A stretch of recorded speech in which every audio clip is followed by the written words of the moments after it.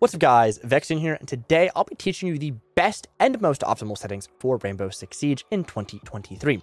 Starting off in general, there's only 4 things here that you need to take note of. The first and foremost thing is ping. Make sure you have your ping on. This is going to show you the yellow pings in game. I've had this off before. It is a nightmare because you don't know if your teammates are pinging, and then you blame your teammates for being brain dead, but you're actually the one brain dead because you had it off accidentally, because for whatever reason, when Siege updates, sometimes it likes to set all your settings to default. On is not the default, it is off. Don't ask me why, it's Siege. Next up is going to be drone after prep. You're going to want that manual. That is going to be because when it's on manual, you can kind of drone after the prep phase, like just concurrently and congruently. So you don't get off your drone and then get back on. You're just always on your drone. This is really, really, really good. We like this. This is because you can kind of spot spawn peaks easier. You can also kind of allow your entry fraggers to get into the building and take map control faster because you are in a position to give them information directly and unfiltered. There's no like, oh, I have to get off my drone, I have to get back on my drone. And that's really good. You're going to want to do that. It's pretty strong. Would recommend. Outside of that, the other 2 things, cross-play matchmaking, I would consider on. Just makes for faster queue times, which is a good thing in Siege. And then outside of that, the last and foremost thing is going to be cycle inside camera groups. That means instead of going like 1 to 9 of the cameras, like let's say cameras are like group 1 to like 4, which are the default cams, I just press, I want to go to the default cams, or I want to go to the Maestro cams or the Echo cams. It just allows you to kind of go through all of like the camera and all the information things that you have. So it's pretty good. Would recommend doing that. Just makes things slightly faster and easier. I'm kind of just used to pressing the key on my keyboard to get to the cam, so I don't have that issue anymore. But if you do want this, I know it's pretty good for console. I know console players like it a lot. On PC, it gets a less use, but you can still use it. And then one last teeny tiny thing, match replay. I'd recommend having this on just because if someone's cheating on PC, you'd be like, ah, he's cheating, and you can go prove it. But you don't have to have it on. I can impact the performance of the game slightly because it uses a little bit more RAM if you're on PC, but it's near intangible and non-noticeable, so just don't worry about it. Next up is on HUD. Just put everything to normal. There's no reason to change anything here. Honestly, don't even touch HUD. Just make sure your compass is on, and then other things are on as well, because sometimes they're not on, which is frustrating. But yeah, make sure you have just HUD normal. Don't change anything. Next up is on audio. So first and foremost, make sure your audio input device is your microphone, like this right here, and then your audio output device is your earbuds, which I don't have in my ears right now because I'm recording the video. But yeah, that's what you're gonna want to do. You want to have that there. It's pretty good, and would recommend. Outside of that, you have your dynamic range. This is honestly only gonna matter for people who have like decent headsets. If you have a pretty decent headset, think Astros or Odyssey on console, and if you have IEMs, just IEMs in general on PC, put your dynamic range to hi-fi. This is going to be the most accurate sound reproduction and representation. Outside of that, I would consider doing night mode. The reason why I consider doing night mode is everything's a little bit more compressed, but with everything being more compressed and more kind of tightly bunched up, what you do get is you get, in my opinion, better directional audio. Yes, it's not as dynamic. Yes, it's not as full or clear, but because there are less things going on, there are less things for the game to screw up. Therefore, you are kind of getting a better directional experience. I like it for that reason, especially, I don't know why sound this season is really bad. It's some of the worst it's ever been. I find that TV mode is actually a decent middle ground between the two, but I think night mode is definitively the best directional experience, and hi-fi is the best sounding the game can get, which the game can sound great if the sound works, and the guy who's not below me is in front of me, but I think he's below me because the sound of him walking right is going through a hole and it's bouncing. It's bad. You get it. Directionally, use night mode. Middle ground, use TV, but I really just recommend not using TV. And then if you have a high-end IEMs or a high-end headset that is hi-fi certified, use hi-fi. Next up is display. For display, here is what I'm running. You're going to want to make sure your refresh rate is the highest. If you're on console and you're using a monitor, make sure you set it to 120. I believe the PS5 and the Xbox Series X have 120 capability for Siege. Your aspect ratio, I run mine on 3:2. This is going to stretch things out a little bit. Some of these aspect ratios are going to stretch things out, and this is a good thing because you can easily see people.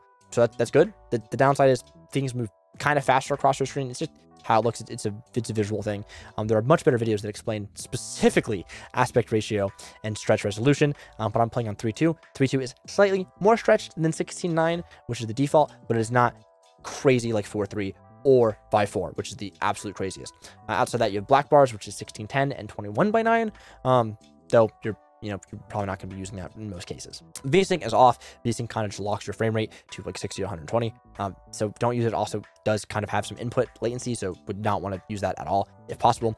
I have my FPS limit off. In some cases, if you're on a lower end system or if you're having stuttering and rendering issues, make sure you just like lock your FPS to your refresh rate. That's good. So your refresh rate is your monitor. So it's, how many cycles it's doing per second. Your FPS different than that. So my refresh rate is 175, but in game I'm getting 300 frames because I have a 4090. So I'm getting all these frames. So I'm just making more frames. But that can be an issue where you make too many frames, or if you're not making enough frames, you're not like keeping the same amount of like FPS as your like refresh rate. Just lock it 1-to-1 if you're having any issues. That will solve a decent amount of problems, such as tearing and some other things and some other performance-based things with your graphics card. So keep that in mind. So this is widescreen letterbox. I don't have this on. It's useless. HUD area, I just have an 80 and 80. No reason to have them larger. It just makes things easier to see. I can see my information more condensed because it's easier when it's maxed out. It goes to the edges of the screen, making it a little bit more difficult to kind of get information correctly. And then brightness, I just have mine on sufficiently bright, which is 65. This is because I can see things in dark areas and just makes the game overall more appealing to look at. Next up is the graphics tab. So I have NVIDIA Reflex low latency off. I know most people have it on. I get it. I'm a content creator. I use NVIDIA and VEC encoding. And when I have it on, I ran into some very strange issues. That being said, in most cases, you're going to want to run this on. It's less system input delay. It's overall, it's just better. Just turn it on, and it impacts your frames so marginally that it doesn't matter. I was having issues because I had this on, plus I'm encoding like 2 streams and recording simultaneously. So yeah, that's why I put it on. Next up, latency flash indicator. Just have this on. It's decent to have on. Just no reason not to. Now, I have everything kind of mixed. So my texture quality is high. High textures are good. If your PC is having issues with frame rate and stability, run lower things. And in some cases, lower things are make things easier to see. Here's a downside of that. If I'm running a low texture quality and someone has a skin that blends into a wall, well, if the wall is low quality and the skin is low quality, it's actually going to be harder to see because they just blend in together more. At a higher quality, yeah, that they're higher quality and it's taking more frames, I can actually more easily discern the skin from the wall because they're higher quality textures and therefore they're more fidelity. I can see it better. Next up is texture filtering. This just makes things like easier to see, sharper edges, stuff like that.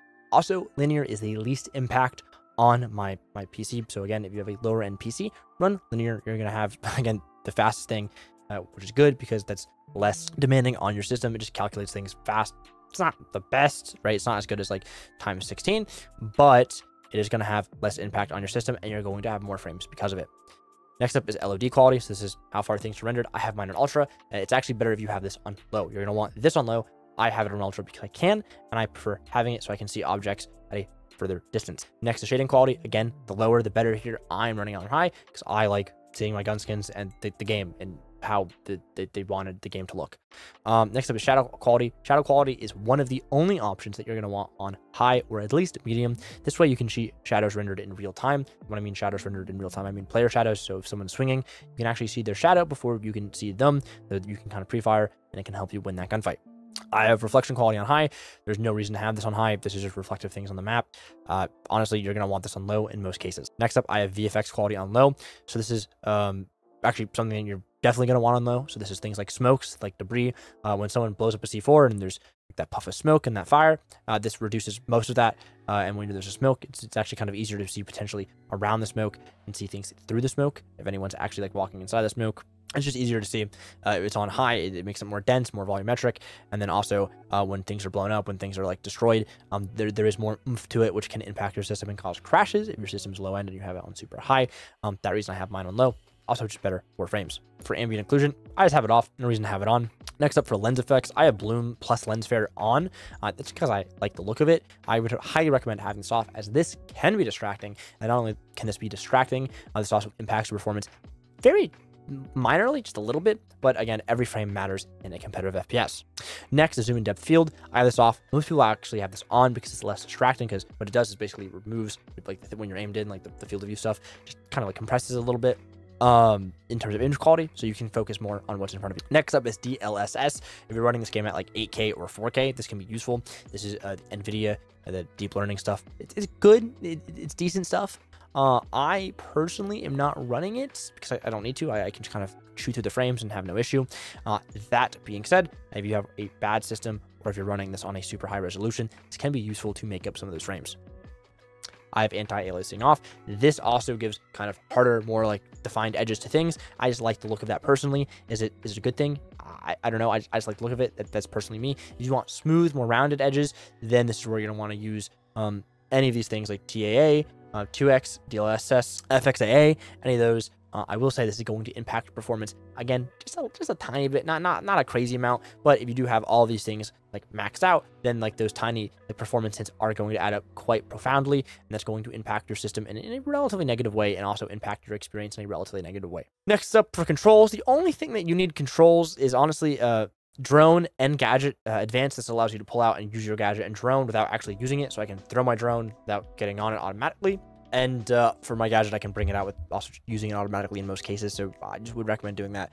Basically, allows you to kind of dictate their behaviors yourself rather than having the game dictate those behaviors for you. Nearly everyone should have that here. And then basically most, if not all of the other preferences are the ones that you again, it's per person. Like that's what it comes down to.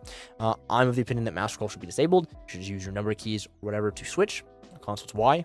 And then outside of that, for console, don't have a controller, so I can't really tell you what the best is for the controller. That being said, these are kind of my settings, the settings that I run, the settings that I would recommend, especially in the graphics category.